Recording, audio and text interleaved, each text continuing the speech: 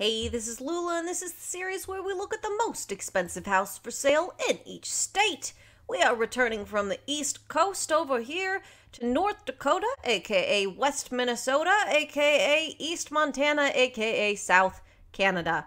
It is ranchin' country, so there's really no getting around looking at a ranch, and even this is only under $5 million. So we've really seen a drop in pricing, but it makes sense because the trade-off is that you're living in North Dakota. I knew someone who lived there briefly. She got married, and I quote, because there really wasn't anything else to do. So that's the kind of place we're dealing with here. It's going to be a lot of land. It does look like we've got a very nice house here, but it's probably not going to be quite to the caliber of what we've seen elsewhere. We should also note ahead of time that this state has a lot of reservations, a lot of native presence, so we will be taking a heavy hand with land back on this one. All right, we've got, I should have, actually, I'm going to go back here. I want to point out, again, we've got like the little square of green grass that is so clearly intentionally cultivated and so clearly not native to this region that it just looks stupid. Like, just let it be natural grass, because having this clear delineation where it's like, oh, that's where they stop watering, it looks awful. So here's the green section of the grass. This is the River Ranch. Very creative name. Props. We have not put much thought into this gate. We don't really care if the riffraff is coming, because the riffraff isn't coming to North Dakota. You are probably so far from your nearest proletariat uprising, you don't have to worry about it. All right, and we can see that probably, 50% of this house is garage? All right, looking forward to seeing that. And here is the glorious landscape that we are paying so much money for. This is why they have to pay the big bucks for this house, because that is what North Dakota looks like. It looks like Mars. It looks like you're on a desert planet. Oh, look at that. We got hay. And we got the river. That's what we've named it after. Yep. Natural splendor at work. If you like mud, you are in luck. It's like the desert, but cold. And they're just really, really advertising the hell out of this. Is that a fracking rig in the distance? I think it might be. I think that's an oil mining rig. Oh, that's too funny. And they didn't even want to bother to water the grass that much, so 60% of this is concrete. Right, are we gonna get inside any day now? We've got enough pictures. Holy shit, we've got a lot of pictures. So we're gonna cruise on through these. Oh, and we're inside. All right, I spoke too soon. We're inside. We got a very nice stove set up. We're right into the kitchen. We've not hidden the refrigerator. It looks fairly ergonomic. We got, stove, sink, fridge. This sandbar is set a little too far. It's like half sandbar, half island, because it's set in front of the stove, which is a little weird. And then these chairs are awfully close. So I think we're dealing with just a small space here. This house is only 7,700 feet, which, I mean, like, for most of us, that's a lot of space, but for a millionaire house, that's not that much. But yeah, these chairs are like back to back. We've had to cram this dining table in here. We've got it. Of course, we got the fucking can lights. This island, it's like a sandbar and island combined. It's like they wanted to have both, but they didn't have space for it. So it's just the biggest fucking kitchen island you've ever seen. I don't think I could even reach back here. We've got an outlet back here. I couldn't reach across the island to get there. What are you using this space for? Got some drink fridges down here. And yeah, that's the front door. So you walk in and it's right in the kitchen here. This is not going to be a very big house. What do they have 131 pictures of? I'm concerned. The backsplash is nice. The stone floor is nice. The rafters. I mean, it's all very well designed. It's obviously it's just a cozy little space. Which, you know what? Considering the size of the property, I feel like they could have just made it a little bigger. This house was built in 2012. It was only built 10 years ago. I mean, I guess that's kind of the wake of the real estate bubble, but still, you could have got a little more floor space, I think, for your money. I mean, the wood on the cabinets it's nothing to write home about. The rough edges on the countertop are pretty trendy, pretty stylish now. And this is the view from the front door. So the front door is over here. It looks like we've got a plant. We've got very open air, open concept, so everything sounds like the dishwasher when the dishwasher runs. In a house this small, I don't know that you need to be wasting all of this space on open air and catwalks. Oh, and right here, right by the front door, we have a TV over the fireplace. A TV over the fireplace because even though we don't have 1%er money, we still like to replace that TV every year as it is roasted and sacrificed to the gods of excess. Yeah, so this is supposed to be the living room right by the front door here. It's obviously not furnished now. All right, it looks like we've got the walk-in pantry here. We saw one picture of that. The microwave is hidden in there because although you could have just put it on the island, that would have looked shitty. So we've had to hide it around the corner. We've got a bedroom with pictures of elk on the chest at the foot of the bed. Okay. All right. I'm just surprised that there's no elk on the wall, frankly. We've got a TV in the corner because we hate sleep hygiene. We're gonna just really lean into this rustic Western motif. And of course, we've got a beautiful wood ceiling with fucking can lights drilled in it. It's a nice bed frame. I do like it. Just in combination with, look at this, you're casting like little pine trees on the wall. The woodwork on the base of this lamp is very cool. It's just kind of kitschy with the theming. This is... Oh, that's wide open to the bathroom. I don't like that. If you're sharing this room with a spouse, they can't, like, go take a shower without waking you up, first of all. Second, I don't know. I don't need to be looking at my bathroom every second I'm in my bedroom. Here's the shower. Here's the sink. I don't know what that's a picture of. That's like a demon baby with antlers coming out of its head or something. That's creepy. I don't like that. Got a his and her sink, nice and cozy, right next to each other.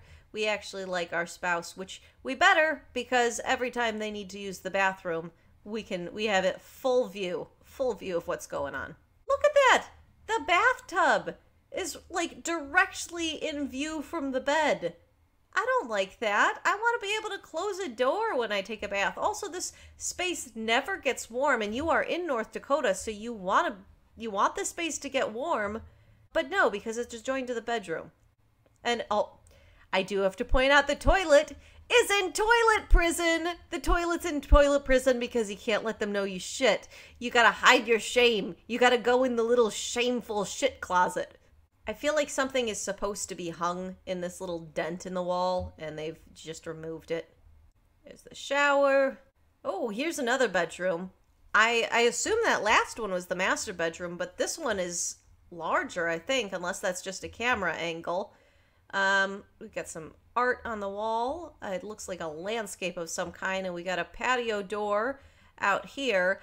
I don't like patio doors. I'll take a balcony door in a bedroom, but a patio door, I don't know. I don't need the outside to be out my door.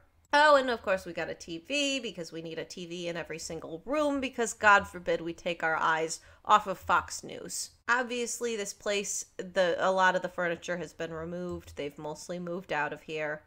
And I'm not going to harp on them for not springing for a staging service, because, you know, $5 million is a lot for a house, but it's not staging money, I guess. We got a walk-in closet here. We've got a vanity. freestanding. This is a very nice house for the sticker price, and I understand that we're paying North Dakota dollars, so we would expect a bit of luxury for it. But honestly, it's nicer than I was expecting. And it's only a 2-bedroom. I'm just noticing this. It's only a 2-bedroom house. So it's just those two. And yet there's 8 bathrooms. Something about that does not sound correct to me, but I guess I believe you. Like this could probably be a bedroom. It probably can't be counted as one because there's no closet, is what I'm guessing. So there's probably more bedrooms than are actually listed. You've got this nice light fixture in the middle. You've got sconces on both walls. Why do you need the fucking can lights? The room does not need to be lit up like the face of the sun. We got some interesting windows through here, so I guess maybe you wouldn't want to use this as a bedroom. No, this is not a bedroom. This is probably a dining room. Yeah, because there's an open view to the kitchen there and the windows. Got another mystery room with a TV. Why? It goes through to a bathroom. And this is a walk-in closet here. So I feel like this is a 3rd bedroom here. Because we haven't seen this one before. So there's got to be more than 2 bedrooms in here because this is a 3rd walk-in closet. But I mean, there is this window through to the dining room, and it is, I guess, weird that you would have to go through to the dining room, but it's fogged glass, and there's a closet and a bathroom attached. I would call this a bedroom. Is it a weird bedroom? Yes, but still a bedroom. All right, here's another walk-in closet. I think this is the one that we saw in that 2nd bedroom. Here's the loft. All right, we've put the office up in the loft. We've got a bookcase with a bookcase ladder, even though, I don't know, I feel like that bookcase is not really bookcase ladder worthy. We got a map of the U.S. So that we can feel superior for being at the top. Yeah, that desk is really just floating in the middle of this area. Got some plants. All right. The view from above. God, that desk has to be such a distracting place to work, because you could hear everything that's going on in the whole house there. I do like that they've got the wooden ceilings throughout. That, I mean, it really makes it so I really haven't noticed that all of the walls are white in here, because you've constantly got, you know, the nice dark wood floor, the nice dark wood ceiling. Right here's the balcony view out onto the property. We've even got can lights in the balcony. Okay, we're just sticking with the theme. This was 2012. We knew better. We knew better than to do can lights in 2012. Come on, people. All right, we are now in the basement, where I can forgive the can lights because we've got low ceilings. And this is not just a drop ceiling. They could have just done a boring old white drop ceiling. They've done this interesting wood drop ceiling. We've got poured concrete floors here. That's really nice. If it floods, it's easy to clean up. Looks like we've got a little bar, mini kitchen down here. Yeah, that's really convenient if you're having parties down here. We got a bathroom down here. We're supposed to do, this is like the movie watching den over here. We're supposed to have couches around this. We got darts. That's fun. We got spotlights on the darts so you can see where you're aiming. This seems like a fun party basement. All right. And you could spill beer on this floor all you want. It's not gonna ruin your day. And it's just a mini kitchen, so we've got a mini dishwasher and a microwave and a fridge. Bathroom's nothing to write home about. Decent tile work in there. But, you know, nice fixtures. Nice details. For a house with a small sticker price in the middle of fucking nowhere, it's very nice. Oh. All right, hold on. Because we are less than halfway through these pictures, and I've been getting nervous, but we've got this very stern bolted door. Is there a dungeon? Oh my. That's a panic room. That is a... Oh my god. This just got so much more. First of all, we got a vault. We got 3 vaults for valuables. We got a panic room in case someone breaks into the house and you need to go hide in the panic room. This is why they didn't have a very serious gate. They're just going to let you have the house. They're going to come in here for the panic. Oh my God. Holy shit. We got a little TV. I assume there's like a security feed there. I want to know what else is in here. Got a bathroom down in the panic room with a very nice shower. You know what? You don't want to, if you are stuck in the panic room living in fear, you don't want to have a subpar shower experience. We've got a very intense water treatment system. Holy crap, the size of that tank. So they are ready if someone poisons the water hole. This is why they're so willing to run pipelines through native lands, because they don't give a shit if their water gets poisoned. They're gonna get theirs. Oh, I think this is the bedroom of the panic room, so that you've got somewhere to sleep. They're planning to spend some time down here. I wonder if this is like nuclear enforced. Like this is probably like a bomb shelter or something. That's so much. Is this a second? This might be a second bedroom. Yeah, I think you've got 2 bedrooms in the bunker. And 2 bathrooms. Wow, you could really... This is like a second house under the house, just in case everything goes to shit. For $5 million, you get a house and a bunker? That's a steal! Holy crap.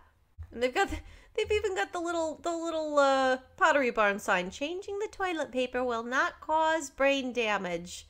That's the argument you're gonna have when you're in the nuclear bunker? I love that energy. Is this... I'm so confused. This might be the regular basement bathroom? I don't know. There's a lot of bathrooms in this house. You are never gonna be in need of one. This is upstairs. Alright, here we're out on the road up to the property. Or up from the property. We got a... Oh, this I think the kitchen is over here. That's the dining room. And then you could see the laundry room over to the side here. I caught a glimpse of it earlier. We've got a mud room. Coat closet. That's nice. I mean, the woodwork in the whole house is very nice. That door is beautiful. And here's the giant garage that we saw from outside. That we saw that most of this house was garage. So here it is. We've got an ATV, we've got a big ass truck, we got a boat. You know, all the basics. Just the basics you need to get by.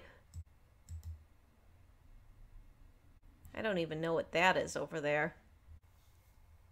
This adjoins to a little barn. Is this supposed to be a stable, or is this just a second garage?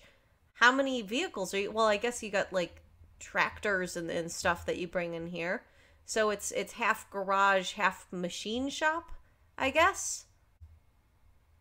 And then I'm guessing that this is the shower in the garage, so you can scrub up before you go get the house dirty. That's all right. The River Ranch. I'm guessing we're gonna see a lot more pictures of the property now, because I assume we've run out of pictures of the house, and we're just gonna slowly zoom out. We really are. They're just slowly zooming out. We get it. We get it. All right, that's a nice view. All right, this doesn't look like the moon over here. We're actually looking at the hills up there. All right. What are we looking at? I think that might have actually been a water pump over here. I think that might be a water pump. It looks like an oil rig, though. Okay. There's the river, the landscape. We're just... No one... You know, people who make, like, a post-vacation slideshow of all the pictures that they took, and the good, merciful people, which, you know, it's hard to say someone is merciful when they're making you look at their vacation slideshow, but the merciful ones will actually go through and be like, oh, I took, like, 5 pictures of this bird. I should really only keep 1 picture of the bird in there, and the other 4 can go. No, they were not killing their darlings here. They didn't want to choose which pictures to include or exclude. They were just like, put them all in. Just keep all of them. We're still going. And it's just the same pictures of the same shit over and over and over again. I get it. Oh boy. All right. Oh wow. Hold on. Wait. This view of the house. That's a bleak view. I can see why they put the balcony on this side, because you look out the windows on that side and you're like, oh, I'm on the moon. Alright. Come on. Now we're gonna zip on through. We got the sunset. We got the foggy skies. Alright. The hay. A lot of hay. Got cows. Hey, cows. I don't know that there's much grazing to be done up here. I think you would spend so much time watering the grazing land that it would really just cost benefit wise not work out for you. This is what, like a little base of operations out here? I don't know what that's for. The perfectly square puddle of water out here. I assume that's for the cattle? I don't know how this works. Someone that knows ranching, fill me in. Alright, we're back on the moon. What? Why does this belong in your Zillow listing? It's geese. We have them everywhere. Everyone has geese. Why did you... someone just dumped the entire contents of their camera phone on. There's 3 pictures of geese. Oh my god. All right, that's North Dakota. Apparently a state of people with no self-control, a passion for geese. But otherwise, low cost house, a fucking bunker underneath. That's wild. Paranoid homesteader kind of people. Prepared for the worst because they are probably causing whatever ecological disaster is going to force them down into that bunker. It was a nice house. It was a nice house for the price, for the size. The details were well done. Not a lot of atrocities committed in there. All right. Well, if you're from North Dakota, I'm sorry. If you've ever been there, and have some things to share. If you saw anything that I missed, there really, I don't know, maybe there were some fun things in the landscape. Leave a comment. Otherwise, like, subscribe, and have a good one.